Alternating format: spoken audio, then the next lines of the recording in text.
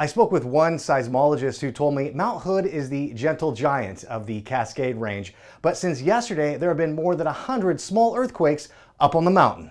Mount Hood is always full of activity, especially during this time of year, but instead of the skiers and snowboarders making all the noise carving through the snow, it has been the mountain itself. None of these are anything that really people are going to feel. I mean, if you're really, maybe if you just got off the lift and there's no wind and all the things line up, you might feel a little quiver. Weston Thielen is a research seismologist with the Cascades Volcano Observatory.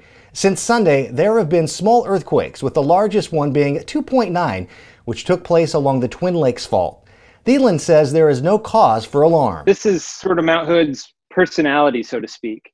So, you know, on a normal week, Mount Hood might have one earthquake, or maybe it'll have an earthquake every other week. Scientists now have a little more help when it comes to monitoring the mountain. We actually put 3 new stations up on the north side of the volcano this year.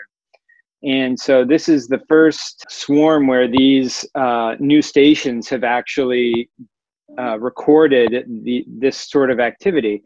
These swarms happen about once a year on Mount Hood and last for just a few hours or even a few days.